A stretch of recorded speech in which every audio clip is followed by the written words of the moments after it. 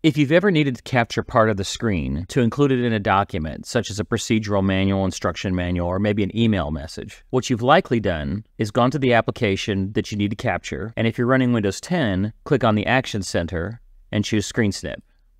From here, you're presented with a cursor where you could select the area that you want to capture, release the mouse button, and that area has now been stored to the clipboard. You now return to the authoring document, and on the Home ribbon, click the Paste button.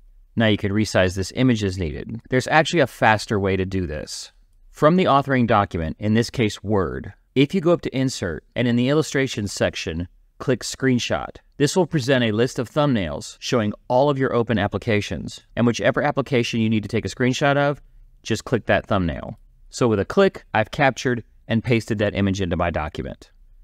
If you only want to capture part of a screen, going up to Insert, Screenshot, and clicking a thumbnail is going to give you the entire application image as it's displayed in that window. Now at this point, you could go up and do something like crop, and then you could drag in so that you're only displaying the area that you need. And then from here, if you need to resize to compensate, you can. But to save several of those steps, I'm going to delete this image. From the authoring application, if you switch to the application that you wish to capture and then return back to the authoring application, Windows remembers the last application you were examining. In our case, it was the weather app. Now if I go up to Insert, Screenshot, instead of clicking any of these thumbnails, I'm going to click Screen Clipping. Once I click this, Windows will automatically revert back to the last examined application.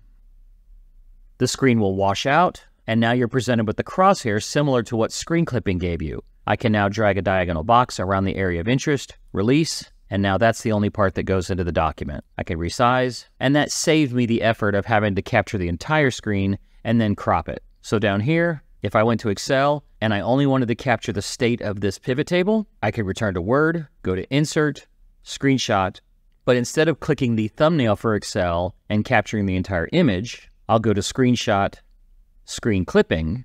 That will return me to Excel, wash the screen, and then I'll highlight the area that I'm interested in.